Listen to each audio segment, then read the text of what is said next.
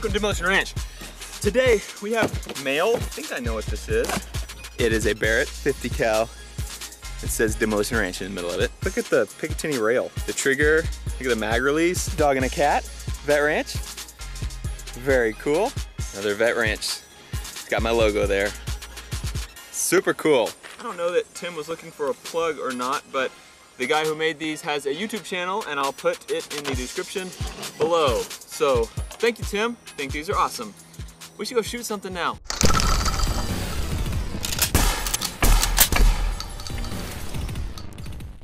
Hey, so today what we're gonna be doing is testing the difference between smoothbore barrels and rifled barrels. For those who don't know, generally speaking, there's two kinds of barrels, smooth and rifled. Smooth bore is what you normally find in shotguns. It's made for shooting buckshot and birdshot. Rifled barrels are normally what you find in pistols and rifles. It's made to spin the bullet as it goes down. For those who don't know about rifling, basically it's kind of like if you throw a football, an American football, you want to spiral that football because it makes it fly true instead of flopping end over end. If you just tried to throw that football without spiraling it, it wouldn't go exactly where you wanted it to go. So it's the same thing with bullets. And out of a pistol or a rifle, if you fired it out of a smooth bore barrel, it would just tumble end over end. But you get it spinning, spiraling, and it goes true. It's more precise, more accurate.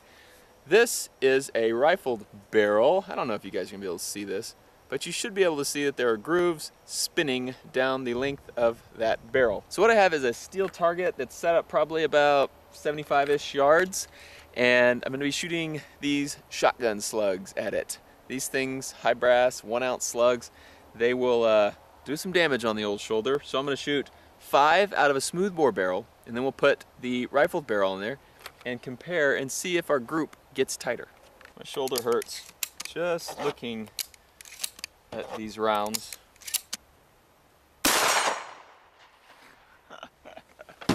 Oh, this is gonna be a long day, and I killed my target.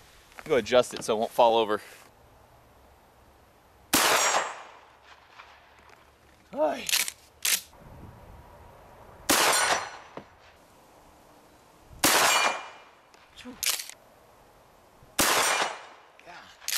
We have 1, 2, 3, 4, and 1 outlier down here making 5. So pretty good group here. 1 flew down a little low there, but definitely all hit within a foot of each other. And you need to think these are with no scope on that smooth bore. So say you put a scope on that smooth bore barrel, you probably could tighten that group up quite a bit. Have the rifled barrel on now.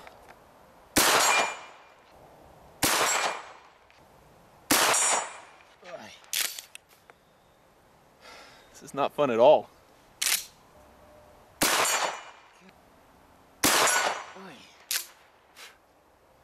Let's see what we did. Here's our group, 1, 2, 3, 4, 5, at about an 8-inch spread between those two on the outside. So the purpose of this video is to show you that rifled barrels are kind of stupid. Not really, but I was able to prove that at 75 yards, I can shoot out of arguably one of the worst shotgun barrel setups ever. This is a short one. This is 18 inches, which is the shortest possible length that you can have by law. It has no rifling. It's smooth bore. I don't know if you can see that, which means that the projectile is not spiraling, and it's not going to be flying necessarily true. It could have been tumbling. It also doesn't have any sights or scope besides this bead front sight, which is not known for being very precise. Now there's gonna be some awesome guys who are commenting on this video saying that when I go hunting with shotgun slugs, I shoot at 300 yards and I never miss, and you need a rifle barrel for that. And if they really are shooting slugs at 300 yards, I mean, yeah, you would need a rifle barrel for 300 yards because that's a lot further and you need it to be a little more accurate. But the majority of people are shooting at 100 yards or less. And if you put a scope on a smoothbore barrel, you can hit anything at 100 yards or less, and it will be very accurate and hardly different from if you had the same setup with a rifle barrel. So rifle barrels are stupid. Just kidding, sort of, yeah, a little bit kidding. Thanks for watching Demolition Ranch. Thanks again to Tim for making that stuff for me. Go check out my second channel. It's called Vet Ranch. I'll put a link in the description below, and it is 10 times cooler than this channel. I promise you that. Thanks for watching. I'll see you next time. Contact! What about the quad hawk?